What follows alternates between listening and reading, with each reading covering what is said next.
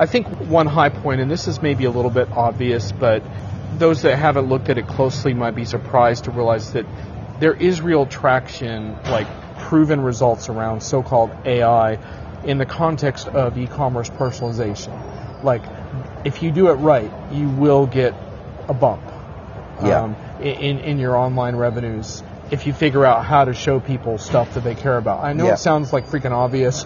Netflix obviously does it brilliantly in their sort of binge approach to the world, but you can kind of borrow and steal from that type of thing. That stuff is definitely sticking to the wall, and so that's a high point. I think another interesting high point is opportunity I've seen is like Amazon is sort of expanding into the sort of last mile stuff. They want to do their own deliveries. I had a horrible experience at my home because their delivery driver totally screwed up on a delivery and placed it inside a locked residential. It was careless crap. And so I started investigating it, and what I figured out is Amazon's trying to they don't want to pay UPS to deliver my stuff. Problem is, the UPS folks in my region have been doing it for 20 years. They know exactly what they're doing. Amazon's Uberizing this with a bunch of low-paid drivers that don't know what the hell they're doing. And Amazon is judging them based on the amount of deliveries they make in a given day, right? So it's a volume metric, right? And I met with a company here in the Innovation Lab called Bond, and they're specializing in last mile delivery using these custom-made bicycles that carry a bunch of stuff. And they had a really cool video of the driver interacting with the person. So my point being, that last mile to the customer is really important. And I think it's really interesting to think about, okay, Amazon's going to do it in a high volume way. They're not going to do it in a personal touch way. And so what about the opportunity to compete on those fronts with Amazon? Because Bonds talk about the possibility of maybe you have, in some cases, specialists who come and they can also install whatever it is they're dropping off. That it could be much more of a personal type of thing, right? Because, okay, maybe you can't compete with Amazon on okay, you got it to me 30 minutes. But there's also something very impersonal about Amazon and how they're approaching this, and I think you can potentially combat that. So that's another high point that I saw. Definitely, I think on those 2 points, I think, the last mile, I think nobody's quite got the right answer yet. I've seen cases for batching deliveries. Okay, you might order 3 things during the week from 3 different places, but actually I need them all on Saturday morning. So, let's share those and let's make that a bit more efficient. I think on the other side of things, you mentioned that kind of, delivery and that personal touch of someone building it. IKEA and TaskRabbit is a great example of that collaboration where you get that delivery and then someone will put that together for you. I think if I'm getting a bed delivered, I don't want to put it together myself. I don't think I'd do it very well. I think I'd have a bad back for a while. No doubt. So I think there are a lot of different potentials there. It's not been cracked yet, but I think that batching of deliveries and that personal services is coming. And to throw one other into the mix, another one that our journalist team that was touring with me really liked was Happy Returns, and they're focused on basically helping retailers with the return process, because they have to be able to compete with Amazon, because one thing Amazon's figured out is ease of returns, right? They've made returns about as easy as you could hope for. But if you're a non-Amazon brand doing e-commerce and delivery, how do you compete with that?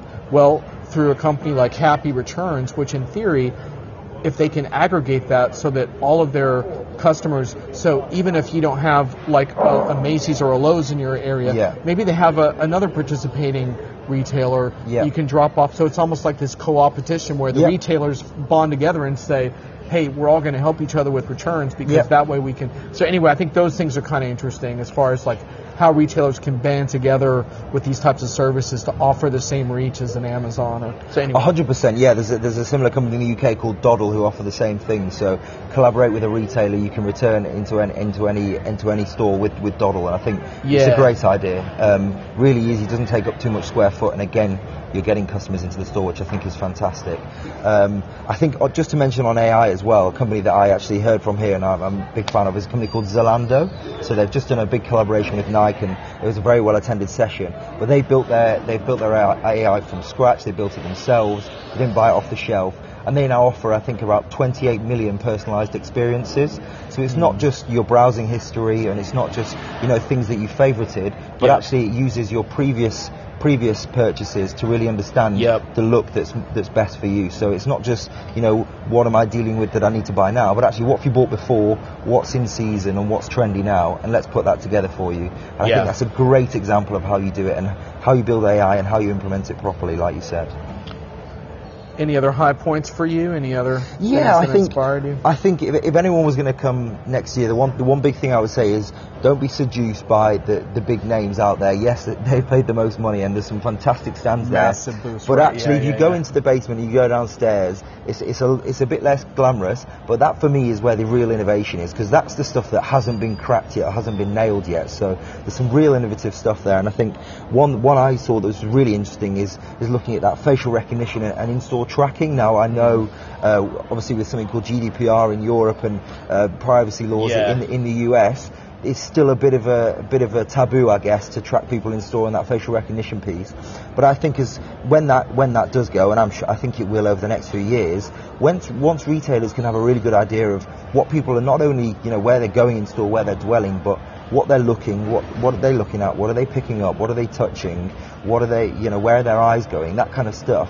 Imagine the insight and the data you can get that allows you to curate those stores. So, it comes back to that point, and I think it's been a common theme of this is the right store, not just opening a store, but the right store. So imagine if you have that data around, what your customers are looking at, what they're liking, what they're disliking in your store. The design and the curation possibilities for your stores are absolutely endless. So I'm looking forward to maybe that taboo starting to fade over the next few years with privacy and facial recognition. And I think there's some great potential, and I've seen some fantastic solutions downstairs about that. Yeah, downstairs there was action. There was a CNN crew filming some bossa nova robots, so you can be downstairs and still have a lot of action. In fact, downstairs I did a thing with facial recognition and emotion, because I always force myself to do stuff here that gives me the creeps a little bit. Like it does, doesn't it? The things that I don't like as much. Yeah. And I wrote a controversial thing about facial recognition last year because I opted in and got my face recognized and stuff. Anyway, I did it this year with it was a emotion-based thing, and so it would pop on the screen and say, John, you're looking sad, and then it would make a recommendation like, you need to go get a drink or whatever, and then it would have but I did it because I was trying to get a feeling for how this could work, how recognizing someone's mood could be impactful in a retail setting. And I don't know, but it was just interesting to kick tires on it, Well, yeah, I know luxury brands are looking at facial recognition. So say, you go to Burberry, John, you like the Burberry trench coat, so you go in there for the first time, you buy a Burberry trench coat, they recognise your face. Next time you come in, they recognise your face again. The server gets told, this is John. Right. Last time he was here, he bought a trench coat in a medium. Actually, maybe offer him the boots this time, offer him this. And actually, the mood is another thing to that. John's just come in, he looks stressed, his hair's wet because it's raining outside. You might need to give a bit more customer care. So bring him a towel or whatever. Exactly. Offer him a hot coffee and let him calm down for 5 minutes. But I think that's a great use case there. Whether or not customers are willing to let up that data in order to get that service, I'm not sure we're there yet, but I hope we will be soon. Well, it was interesting because I went to another facial recognition demo on shopping, and it was an interesting use case because it was for fast food, because now they have these order kiosks, and the problem with the kiosk is customers like it, but it takes them a long time to order. Yep. And so they have the facial recognition, then it shows you what you ordered last time and blah, blah, blah. So I was pressing the guy on this issue of adoption and comfort level, and he was he cited a Chinese use case that's doing really well. And I said to him, yeah, but Chinese citizens have basically, they're used to surveillance. Surveillance is a constant, they've already accepted the terms of that. That's how they live over there. So anyway, I think it'll be really interesting to see.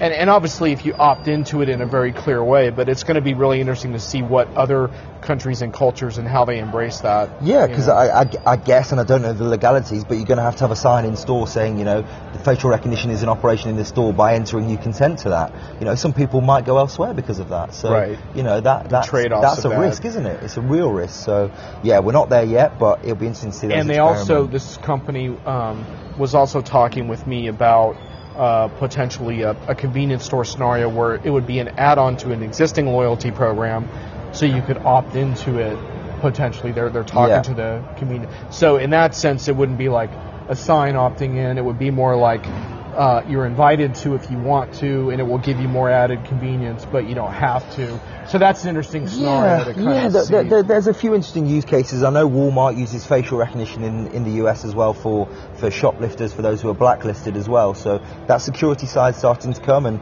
obviously we've all heard about the Amazon Go cashierless stores, but I think if you combine that with a 24/7 store, that's where I can see facial recognition playing. So you don't need servers, you don't need anyone in there, but you can be recognized, you can pay with your face, you can enter with your face. I think that's an interesting use case as well. But I think in order for this to work for customers, they have to tangibly see the benefits that it brings to them as shoppers, and that's when people will start to be a bit more accepting, I think. But until real customers start to see that use case and the value that this can bring to their lives, I think that's when we're going to see the real benefits. By the way, that was Brierley and NEC that had collaborated on the facial recognition for shopping scenario. And we're going to take a quick break for a cart.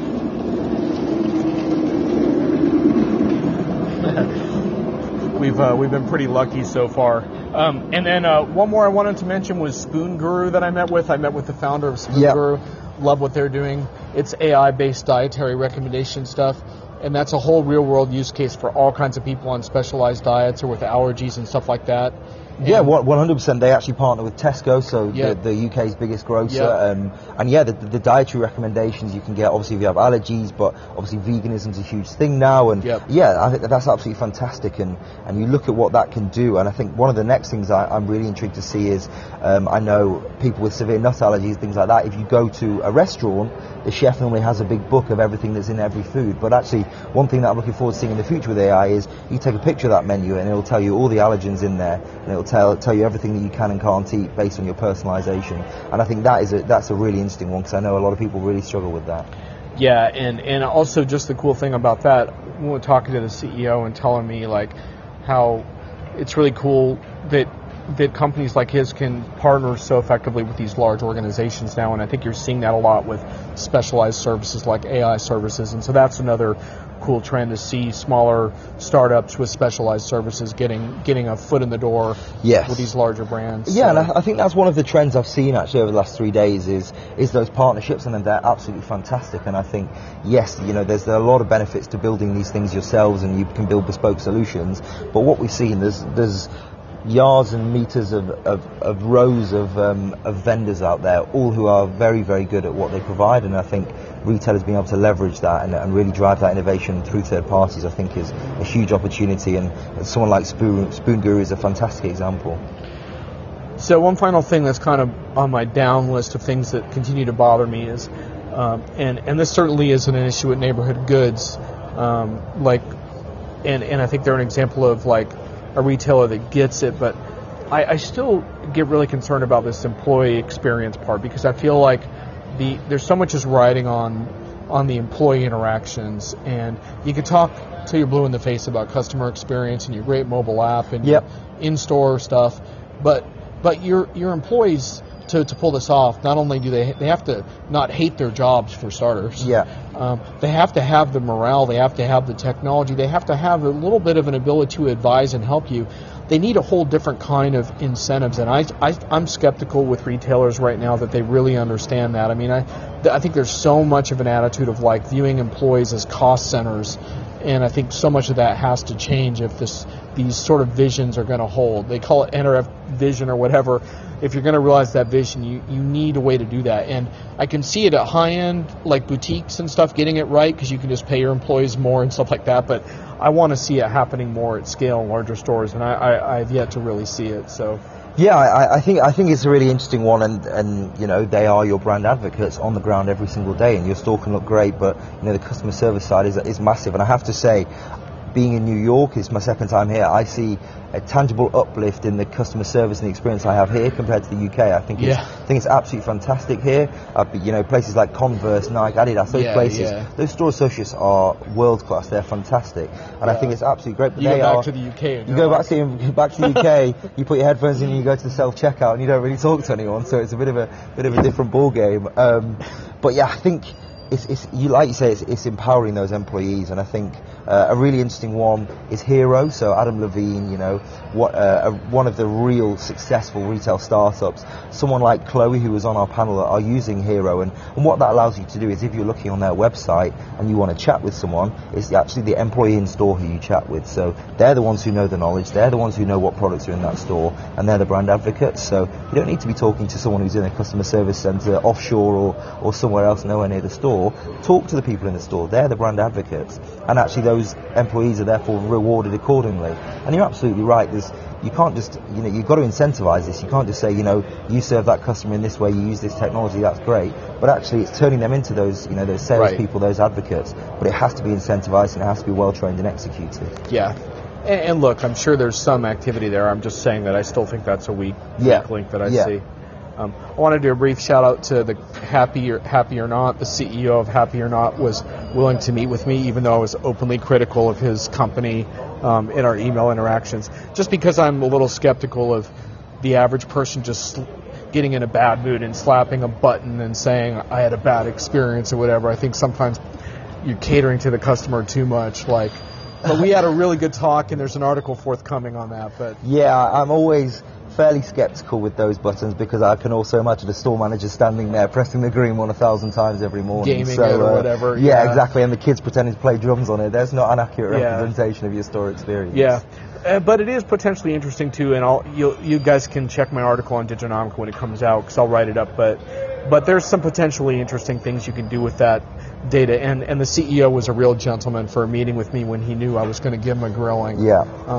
Anyway, it's kind of a long story, because I think it comes down to, I was giving him crap, but it's really more about, I think when you plug that type of data into the wrong culture, it ends up being punitive on employees rather than empowering. So it's really more of a culture problem than a technology problem. It's not his technology's fault, I think, to a large extent. I think it's how it's used. But anyway, that's an interesting discusussion. Yeah, massively, and I think that data is great in isolation, but it needs to be pinned back to, you know, that store experience. What happened on that day? How many employees did we have there? What was going wrong? How was the merchandise that day? Yeah. I'm really starting to understand the root cause behind these things. And just blaming an employee or the store experience isn't good enough anymore. You've really been able to track that data and work out the root cause of these things, because that's when you start empowering that data for its best use. Got it. Okay, any other final weak spots you see for retailers they need to think about? Or? Yeah, I mean, things like the cashierless store, I think, is still massive, but I don't think anyone's quite cracked it yet, and I'm not sure whether that is really something we need to be going after. I know, obviously, in the US there's a lot more, you know, dense, larger cities than in the UK, but I really think that convenience, again, I don't want a retailer to have spotted the Amazon Go or seen the cashierless stuff and think, that's fantastic, that's what we need to go after. Because again, it's understanding your customer, you know. What is that convenience that they need? Is it really cashierless? You know, we've all read the stories around Amazon Go and how they had to actually employ actors to start walking out of the store without paying, because customers just, you know, didn't really see it work. And actually in the UK, Sainsbury's tried something similar with something called Scan and Go, and they actually scrapped it because people were going to the customer service desk trying to pay there. So really understanding your customers, you know, are we there yet? I'm not quite sure. So I think the one thing I would say is to retailers is, I wouldn't be seduced by these flashy things that, you know, look great and sound great without really understanding the root cause of why you're doing it and how it fits into your long-term strategy. Yeah, I like that. We had a situation locally in my town where of a lot of folks who don't like it because they tell me they don't want to see those jobs going away. Like, they see it as a form of automation, and they want people in the community to have work.